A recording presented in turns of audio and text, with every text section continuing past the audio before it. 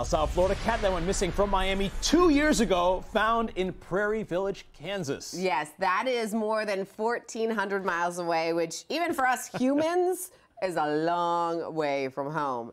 This orange tabby had been missing for 2 years. The owners thought he was stolen when the Prairie Village police were informed of a stray cat left outside in not the great weather conditions.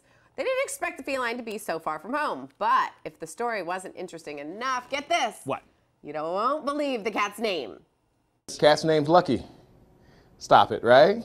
And that was the response. You got Lucky? I guess we have Lucky. Yes, Lucky was lucky. The Prairie Village Police Department will provide services to Lucky until his family can make arrangements to get him back to Miami. They're hoping that happens within the next week or so. Okay, Lucky's family in Miami. Yep. Call me. Yes. I want to do the story animal about advocate the happy homecoming. Needs to know. JC Birch. You can find me on social media. Lucky's like, get me down there. The weather this morning in Prairie Village, I know, Kansas is 29 degrees, so come on back, Lucky.